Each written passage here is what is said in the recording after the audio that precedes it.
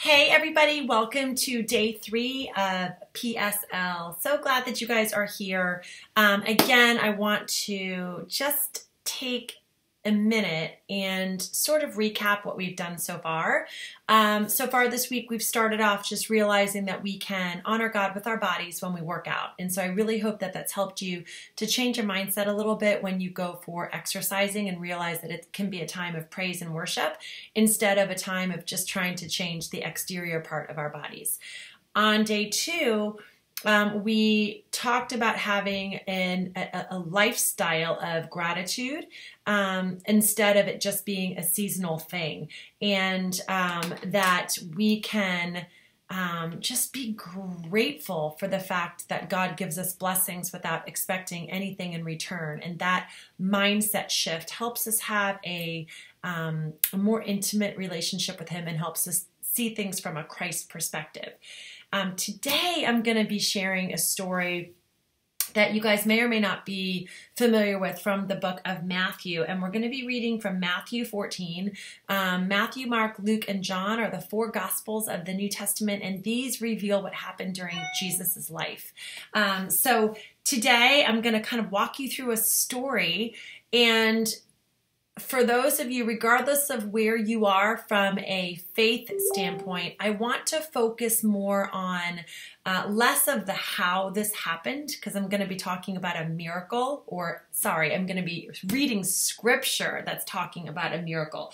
So I want to suspend the how, and I want us to focus on the story in terms of what can we learn from this. Okay, so that's sort of how I want you to shift your mind.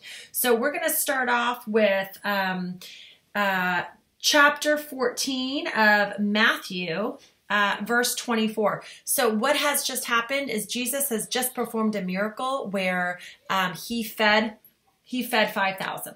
Okay, there was a couple baskets of bread and fish. More and more people came to hear Jesus speak, and there wasn't enough food to go around, and so Jesus multiplied the food. So Jesus sent the disciples off into the Sea of Galilee, which is a lake. The lake is actually surrounded by several plateaus, which makes it a perfect storm, so to speak, so that when the winds would come in the Galilean area, these storms would just be tumultuous, just like crazy storms. Okay, so that's just kind of to set the expectation a little bit of what the Sea of Galilee is like. So verse 24 says, and I have the NIV version, it says, "But the boat was already a considerable distance from the land, buffeted by the waves because the wind was against it." And if you go and you look at the story in some of the other Gospels, we learn that they had been out at sea in this lake, but a huge lake, for 9 hours from when they began, and they being the disciples. So Jesus has sent the disciples out, and they were only 3 or 4 miles from where they began, and they'd been out at sea for 9 hours. So they were already a considerable distance from the land, buffeted by the waves because the wind was against it. During the 4th watch of the night, Jesus went out to them. So commentary tells us that the 4th watch of the night was 9 hours from when Jesus had sent them out. Now, many of the men that Jesus had asked to be disciples were fishermen. So they were not necessarily new to this, right? They had probably been in these kind of conditions before. And so it was during the 4th watch of the night, Jesus went out to them walking on the lake. And when the disciples saw him walking on the lake, they were terrified. "It's a ghost," they said, and they cried out in fear. Now, some of the commentary talks about the fact that these waves were just so incredibly violent. And so these disciples who were already fishermen, it's not like if you or I went on a boat and, we were in a tumultuous storm, that would totally freak us out. But these guys were fishermen. They already knew, but they were terrified. And that leads me to talk a little bit about fear, right? And fear usually begins because we are scared of the unknown, right? It begins to set in. Fear is rooted in our inability to know what is next. And so this is an amazing part of this story. And again, I don't want to focus on like, well, how did Jesus walk on water? Like, it's a miracle. We're not going to focus on the how. That's a whole different devotion that we could do. This is how is this story talking to me? And so Jesus says, I think he's talking to me, and I believe he's talking to you here. And he says, take courage. It is I. Don't be afraid. And I love that, because Jesus could have been like, hey, dude, man up. Y'all are fishermen. Don't be scared. Be brave. Get over it, right? But instead, I think what he is saying to me and what he is saying to you is take courage. It is I. Don't be afraid. And regardless of what your faith journey is, the one thing that I have learned from really studying the Bible over the last 10 years is that God's character, from the moment of creation until the time that he sends Jesus, until now, his character is the same. Right? He is the same God that he was when he created earth, when he was with Abraham, when he was with Moses, when Jesus was on earth. If you go back and you look and you take notes of every single story in the Bible, I did this once, and I just took notes of what God's character is like, and his character is the same. So his character has been faithful over time. And so we know who he is, whether you're a brand new Christian, whether you're wondering whether you've been a Christian your entire life, we can take courage because we know who he is. So at this point, we're going to go back to the story. So Jesus says, take courage, it is I. I love that. Take courage. Peter, one of the 12, gets up. Out of all these disciples, it is Peter who gets up, and he said, Lord, if it is you, tell me to come to you on the water.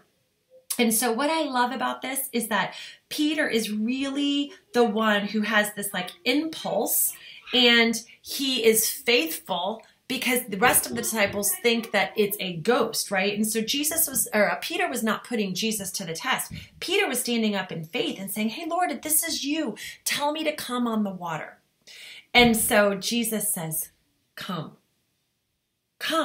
And so Peter has a decision to make on whether or not he's going to step out into the sea. And guys, it is a storm. Like, it is a rough, scary storm. Winds, waves, water slapping everywhere. And so he's got a decision. So Peter makes the decision, and he has to make this decision that I think many of us have to make in so many circumstances in our life where fear holds us back. And Peter makes the decision. Would he allow his fear in stepping out lead to missing out? Right? Would he allow his fear of stepping out derail him from missing out on something past that fear? So Peter gets out of the boat, and coming back to scripture, it says here, then Peter, this is verse 29. So Peter gets down out of the boat. He walked on the water. He came toward Jesus. And then verse 30 is so you and me, okay? Here it comes. But when he saw the wind, he was afraid, and beginning to sink, cried out, Lord, save me.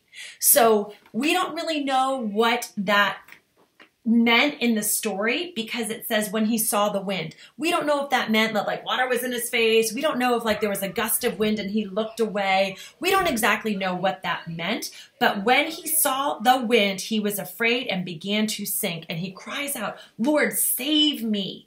And at this point, he has, in my opinion, three options, right? He can sit there and hold his breath while he sinks.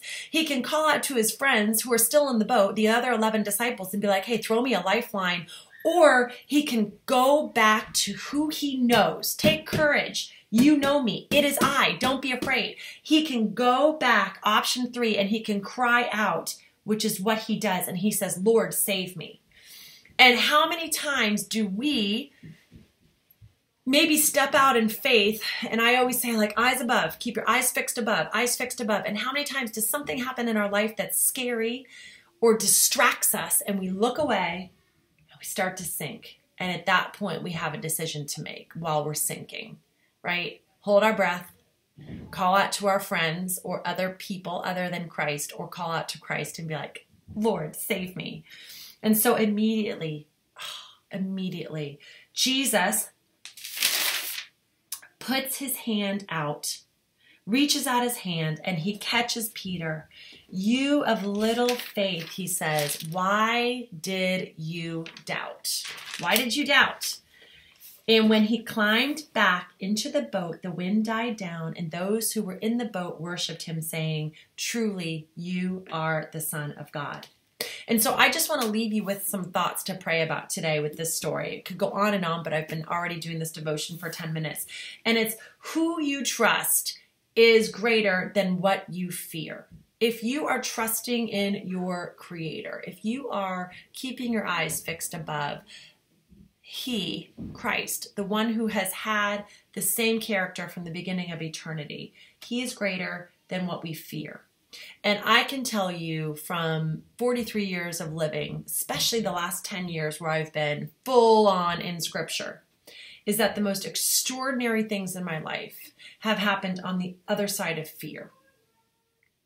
More often, the beauty comes when I get out of the boat, right? When we act like Peter and we get out of the boat. And so if you are somebody who has acted in faith and you have gotten out of the boat, but you've taken your eyes off of Christ, the wind has distracted you, just like this story, just give yourself some grace because you took that first step out of faith, right? So just focus above and pray that God would reinstill your faith and that He would lead you along the same way. And if you're one of those people that's stuck in the boat, then just pray that Christ would give you the courage to step out and that He would show you what He wants to show you so that you are able to have those extraordinary experiences on the other side of fear. So I encourage you to go back and read the story. But remember, anytime you start to feel that feeling of fear come, and a lot of times when I start to get fearful, I will say, I'm so excited, I'm so excited, I'm so excited. And the reason I do that is because fear and excitement are actually the same emotion. And sometimes we have to trick our brain. So I might be like, oh, I'm so excited, I'm so excited, I'm so excited. And it helps my brain detach from what it thinks it's afraid of. And then I can pray. I'm so excited, I'm so excited. It calms me down. Lord, help me to have the courage that you want us to have. And Jesus was talking to Peter, but He was also talking to us. Take courage, it is I. Don't be afraid.